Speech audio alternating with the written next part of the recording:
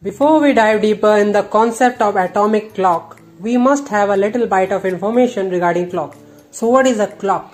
A clock is a device which is used to measure time, and time measuring is done by counting the oscillations of the oscillator. This is the basic fundamental process of all sort of clocks. For example, in a pendulum clock, the clock keeps track of time by counting the oscillations of the pendulum.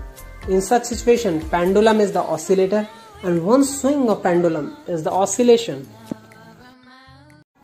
The accuracy of all mechanical clocks is determined by the accuracy of the oscillator, and that has always been the challenge because all mechanical clocks lose several seconds every month, whether it is a quartz clock, pendulum clock, digital clock, etc. Around 1950, numerous global systems had been raising rapidly, which required that every second must be accurate with as much as precision possible. And what could be more precise than atomic scale? Then the researchers began to develop atomic clocks which relied upon the unchanging laws of physics. So here we are on the main topic, what is an atomic clock? Atomic clock is a clock in which time measurement is done by counting the oscillation frequency of atoms. The biggest advantage of an atomic clock is that atoms oscillate at extremely consistent frequencies.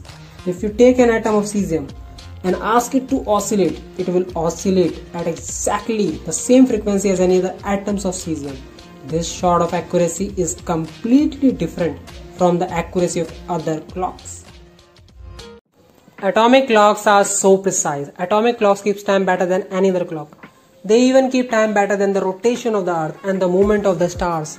Without atomic clocks, GPS navigation would be impossible. The internet would not synchronize and the position of the planet would not be known with enough accuracy for space probes and landers to be launched and monitored.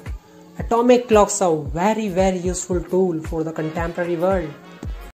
Atomic clocks are designed to measure the precise length of a second, and a second is equal to 9,192,631,770 Hz of cesium atom.